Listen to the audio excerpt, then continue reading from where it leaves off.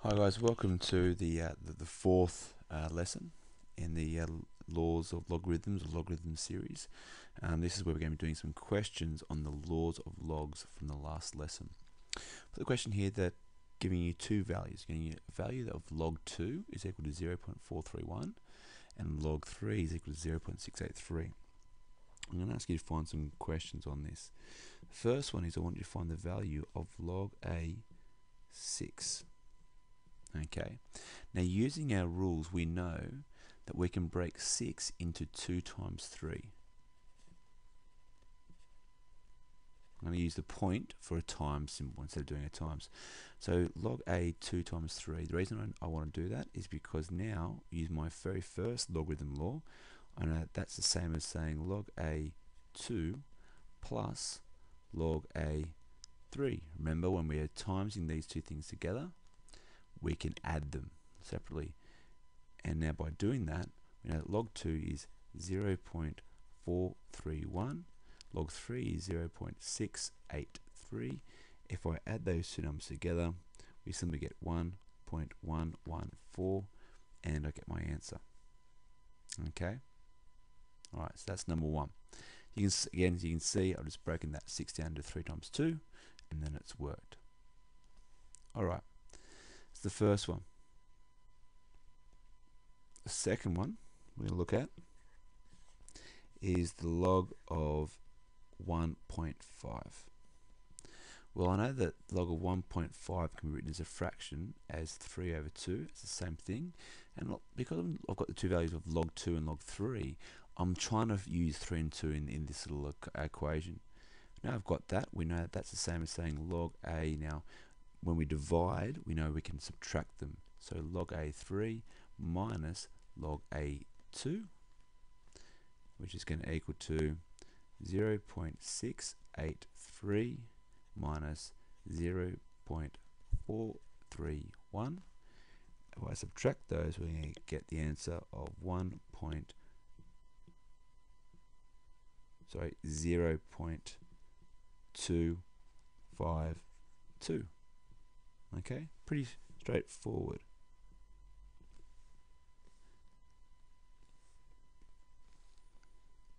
Okay, C. Now I'm going to ask you to find the value of log a 8. Now we've used the first two logarithm laws, so I'm guessing I'm going to be using the one where we're going to do using the power. So 8 can go into the power of log a 2 to the power of 3. Now see again, I'm still using that 2 and the 3. Okay, so that can be rewritten as log. Now we know that we can bring the 3 in the front of it and say 3 times the log of 2. So we've got 3 times log of 2, we know to be 0.431. So if I times that together, we get the answer of 1.293. Okay, so I've now used those three log rules.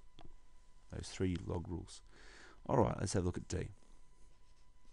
I'm going to do now find the value of the log of a12.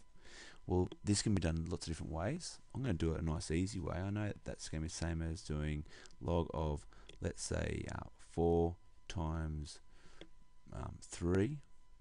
Now that doesn't use either of those two, so I'm going to go further and do log of 2 times 2 times 3, because 2 times 2 is 4. You may have even used it of 2 squared and done that way. I'm just going to do it this way, because now I know that the log of a2 plus the log of a2 plus the log of a3, I can add them together, or it might be 2 log a2, and now I just simply add those together. So 0.431 plus 0.431, or again multiply that by 2, and then 0.683. Add all those things together, I'm going to get the answer of 1.545. Okay, so you can see again where these rules are coming from. That was a times question, 4 times 3, or 2 times 2 times 3, etc., or even 2 squared times 3, and then we can simply just add those together. Okay, now we're going to go to E. I want you to find the value of log a 2 over 9. Okay, So this is another question where we can, I think the second question is the division question. So we can do the log of A2 minus the log of A 9. Because 2 divided by 9 is 2 minus 9. Now, we're not quite there because I've got a 2 and a 9, but I want 2 and a 3. This can be broken up into something different. So we've got the log of A2 minus the log of A. I guess you could do 3 times 3 if you wished. I'm going to do 3 squared, which then simplifies to the log of A2 minus, we bring the 2 down in front and do log A3. And now I can put my values in. 0.431, that's the log 2. Subtract 2 times log 3, which is 0.683. I can now simply put that straight into my calculator, and I'm going to get the answer of negative 0.935. So quite a challenging question, but again you can see my log rules for the division working where the subtraction goes. Okay, that's E. Remember, if any of this is confusing, just pause, go back, rewind and do it again. Alright, this time I want you to find the log of A 1 over 2. Okay, there's lots of different ways you can do it. I guess what I would probably do is start by doing log of A and then do 1 minus the log of A2. But then I look at this and I've only got the values of 2 and 3, and so I'm a little bit stuck. So actually I don't think I'm going to be using that. So how else can I do this?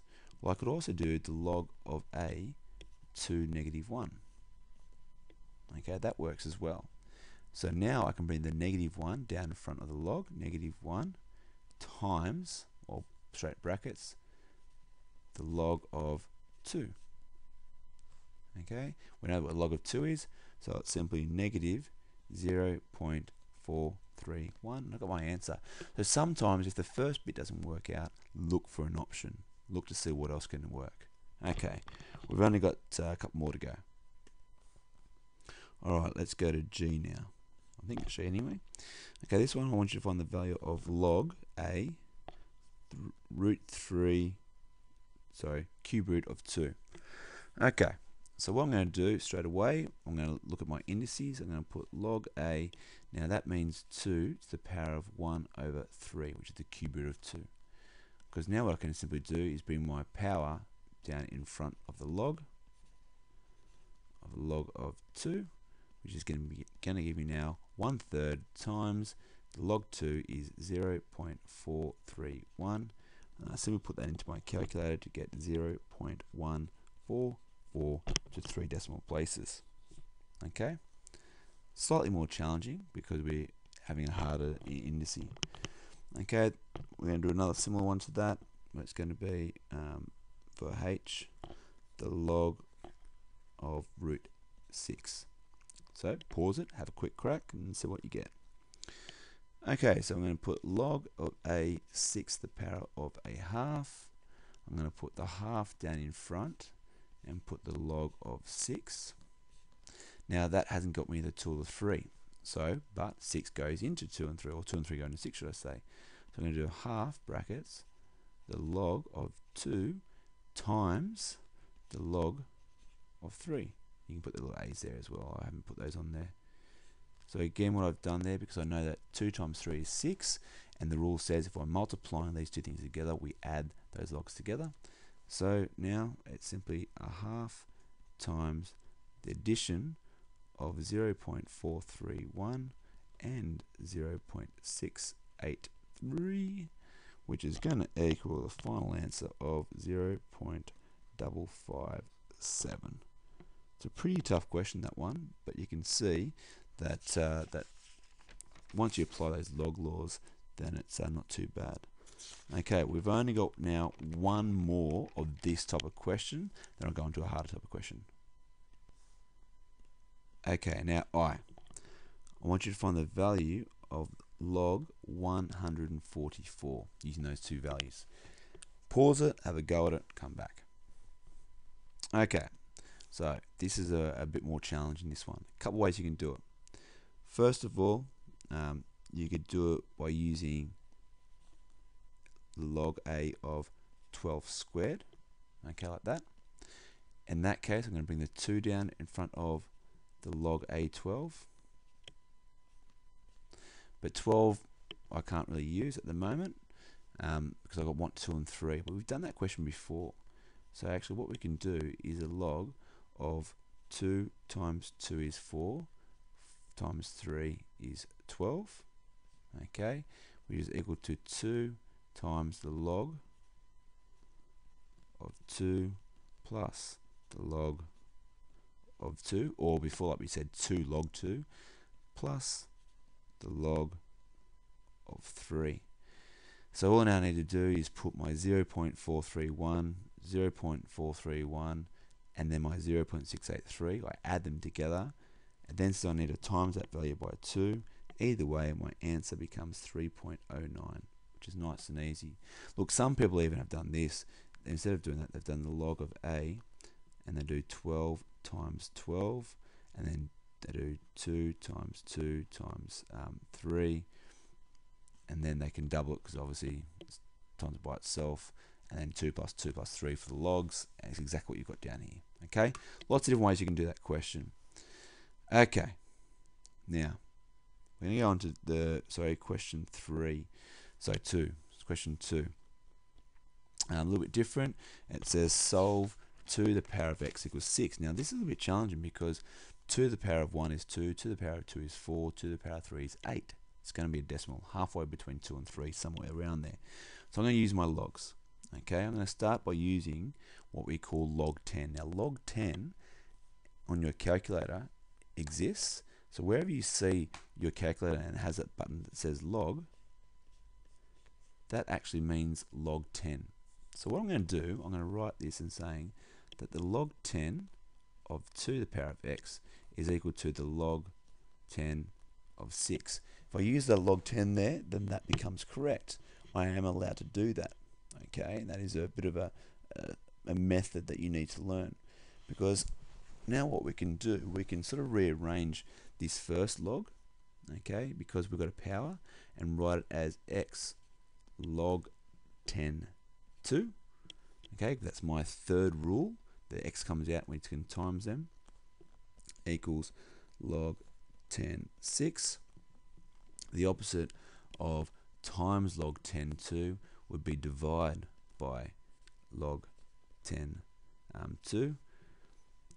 Now I get this question and you think, ooh, hold on, it's a divide question, okay, which is the same as saying log 10 6 over 2 in that regards. And then what I can do is simply put that into my calculator. I can even put that line, this line in my calculator too, but either one of those two will work. If I put those into my calculator, I get the answer, because the calculator uses log 10, my answer is simply 2.58. But again, if you enter either of these two here into your calculator, you'll get the answer of 2.58. So whenever you're using log 10, you can actually calculate the value using your calculator. That's why we like using log 10. Okay, the next question. Log ax plus log a3 equals log a12. Alright, so we want to try to somehow arrange it so we've got an x in there, which looks nice. So what I'm actually going to do, I'm going to simplify these because the log a is the base is the same. So I'm going to actually write that as log a. Now x plus 3, remember our rule, when we times them, we add them like this. So I can actually just write 3x, okay, because it's the same as that, is equal to log of a and 12. And what you might notice here, that log a 3x equals log a 12, therefore 3x equals 12, therefore x is equal to 4. I know it looks easy now when we're doing it, but it actually is quite challenging. Okay, so you just got to work at these things. The next one, solve 10 to the power of negative x equals 0.7. Once again, I'm going to use my log to base 10 because it doesn't tell me anything about my logs, so I'm actually going to write log of base 10, and I write 10 to negative x is equal to the log base 10, 0.7. Again, I'm going to pull that negative x down in front of here, okay, and make negative x times the log of base 10, 10 equals log of base 10, 0.7. Once again, I've used the base 10 because I know I can use my calculator for that. Then the opposite of times log 10 is divide. So I'm going to get minus x is equal to log 10 0.7 divided by log 10. I can then put that into my calculator. I can even write it as 0.7 over 10 if you wish, that's fine. Like this, 0.7.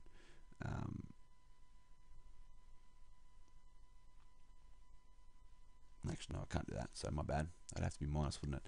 No, look, just do that in your calculator, and then what happens there, just chuck the negative on the other side, whatever you get, and I think it comes out to be negative 0.155.